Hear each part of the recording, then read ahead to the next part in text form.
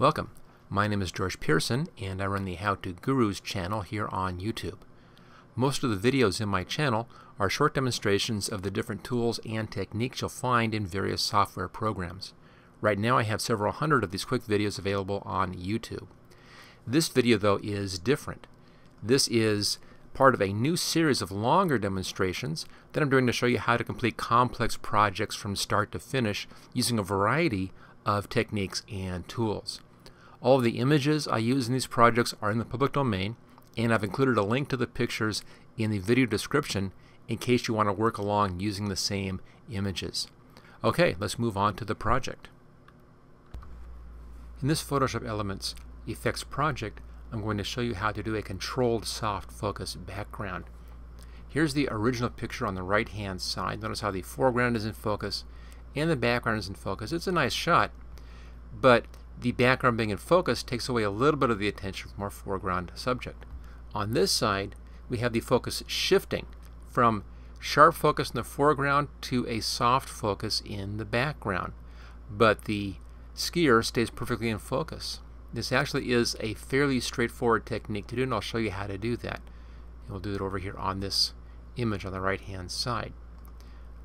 Now, to start with this, we need to be able to put the image into soft focus, and I'll show you which filter we'll be using. Then I'll show you how we're going to do the fancier part of that, which is the controlled soft focus. First off, up here we're using a filter under the blur section called the lens blur right there. This allows you to blur an image out. With the lens blur, you can control how much blur is in the image by controlling the radius of the blur. There's a lot of other little picky things where you can try to match the blur to different camera iris styles. We're not going to be getting into any of that. There's no need to. All we care about is that we can control the radius and give us a soft blur using this filter. Now, what we need to do though is to have there be no blur down below here and full blur at the top. So we need to be able to control the blur from top to bottom. And we'll do that by using a layer mask to control the focus, where the focus is applied. Okay, let's first though start off with a little bit of work on this. Now, in order to make this work, we need to separate the skier out from the background because we're going to be soft focusing the whole thing. We can't do that with that skier there. So we're going to be taking the skier out. We don't need to remove the whole skier, just down to the boots, because this is all going to be in focus down here anyway. So if we just take the skier out right down to the top of the shoes, that will be fine for our use. We can then, everything will work out fine for us. So I'll remove the skier, actually doing a selection and putting the skier on a new layer. We're then going to paint out the skier. And the reason for that is if you go in and do a blur, let's go back to our lens blur here, and you do a blur, I'll actually exaggerate this a bit.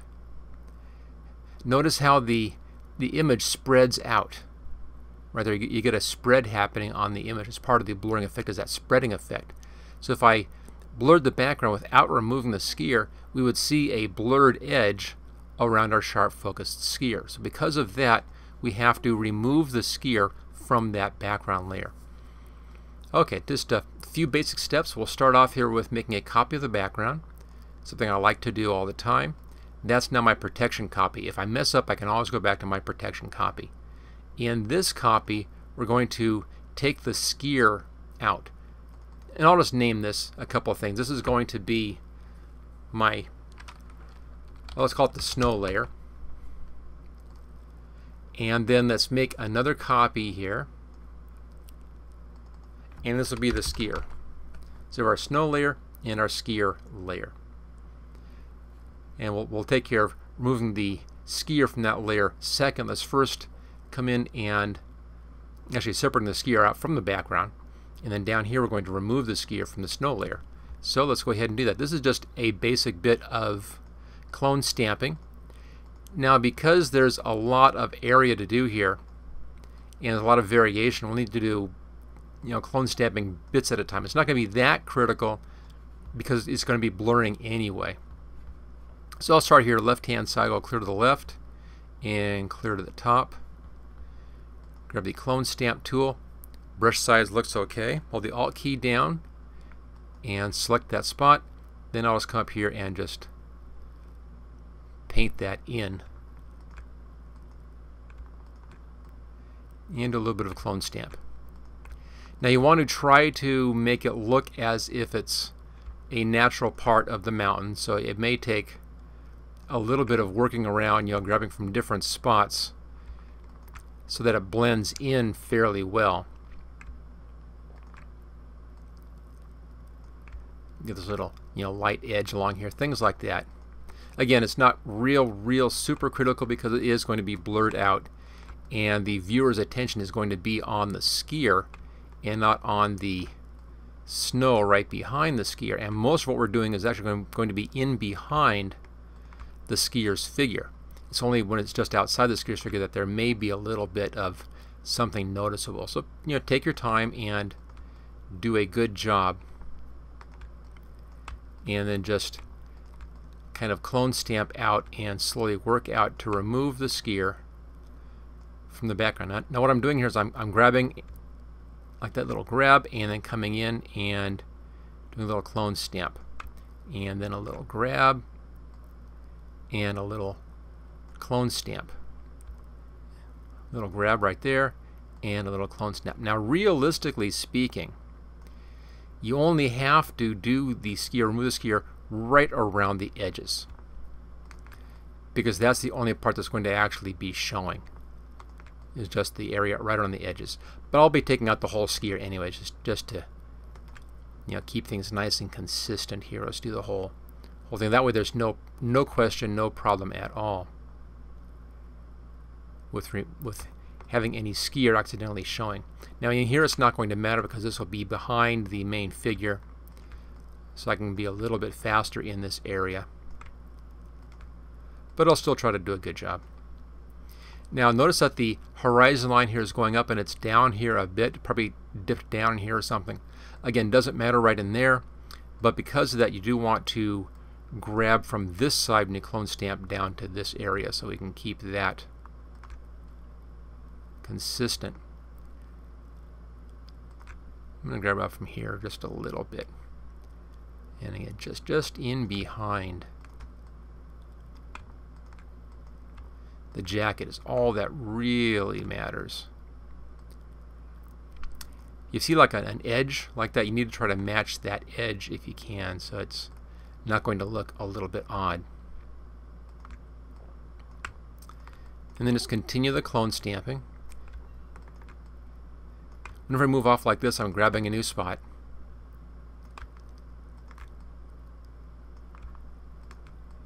And just trying to match the look of the snow in the area. Notice also the texture. It's fairly smooth because this is quite a ways away. It's a lot rougher down here because this is closer to the actual figure. And it may take, again, a few careful little small clone stamps to get rid of some of this, but it's all going to work out fine.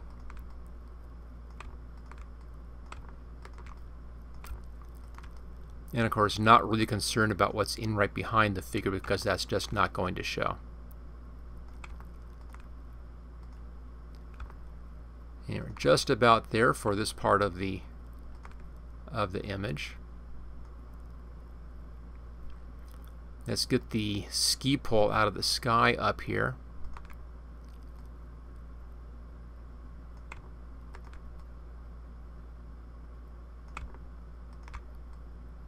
There we go, just about have that. This is a bit easier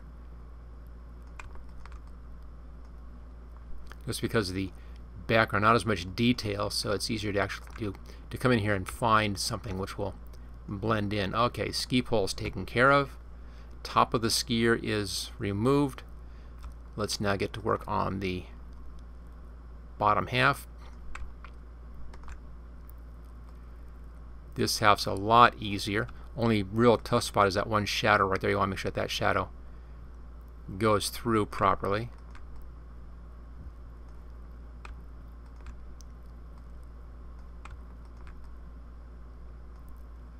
Just about got it. Notice the change in the snow again. It's a lot thicker down here than it is right up there. So again, shorter, smaller bits of clone stamping is what's going to be required. I'll just come into these shoes just a little bit there into those ski boots. Keep in mind again that the figure will be right on top of this figure. The reason why the area down here isn't as important is because down here this will be in sharp focus. We're not going to be blurring anything down here, so this isn't going to have any bleeding effect happen. Okay, so we've removed the skier. Let's now back out a little bit and see how that looks. Looks fine, a little strange down here, but it looks fine. That works, that's all we need. Okay, now we're back to the skier again. Now to remove the skier, I'll be doing this with a layer mask. That way we can adjust it later if we need to. To do a layer mask, we'll need to make a careful selection around the skier. I'll come in and do it right around the boots, and then clear around the whole outfit, around the poles, and do a whole selection like that. Once you have the selection made, and we'll cut out that little bit between the legs there. Once the selection is made, then click on the layer mask. It will give you a new layer mask here, masking out everything that's not included in your selection. So I'll do part of this on camera, and then I'll turn the video off for a minute, finish the rest of the selection, and then bring it back up again once that's all done, so you don't have to watch me doing this selection. I'll be using the polygonal lasso tool, and I'll simply be coming around the skier here just carefully, and take your time. If you're using the polygonal lasso tool, keep in mind that if you click your spots too quickly, it's going to collapse the selection down. You'll have to start over again or add to your selection.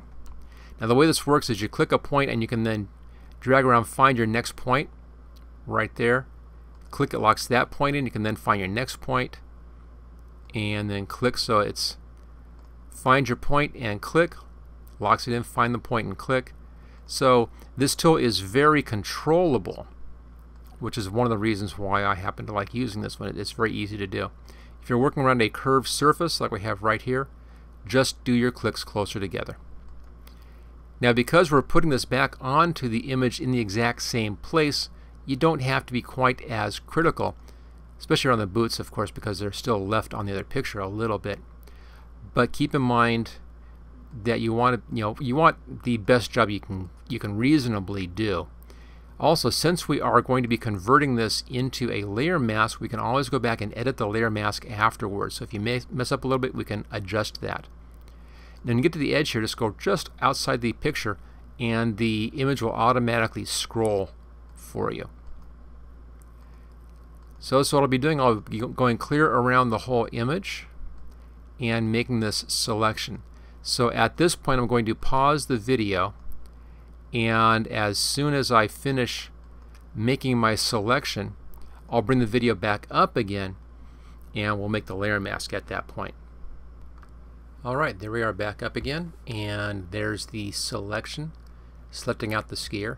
Notice that I have this area here removed from the selection. That's simply done by using the same selection tool, which I can't show it to you yet.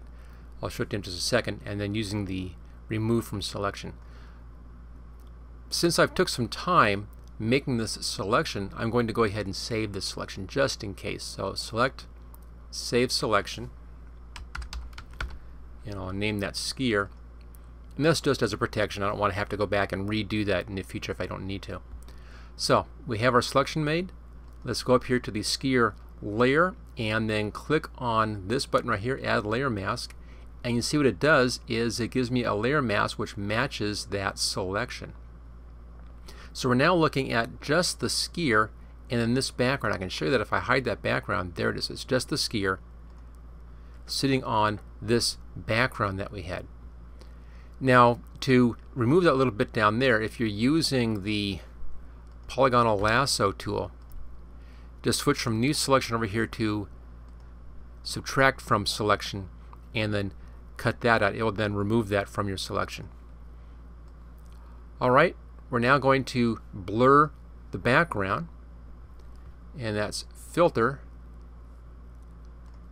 blur and lens blur. And this just kind of a nice blurry background. It's at 21. So there's the background blur. Now you see the problem here is that it's blurry down here as well. We want to have it in focus down here and this level of blur up there. So we need to have a way of controlling where the blur is being applied. And we can do that with a layer mask on this. You can actually apply a layer mask and then get that blur effect. So let's just undo the lens blur. We'll come down here. I'll put in a layer mask at this point. I'm going to make a secondary copy of this, again, just as a backup right there. So here's the original. There's our copy underneath. Now let's put a layer mask on this.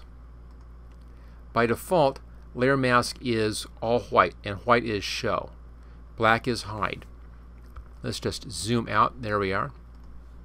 Since white is show and black is hide, I can show my blur here and hide the blur down there on this layer mask. Now notice if I click over here, double click actually, I get a light blue outline.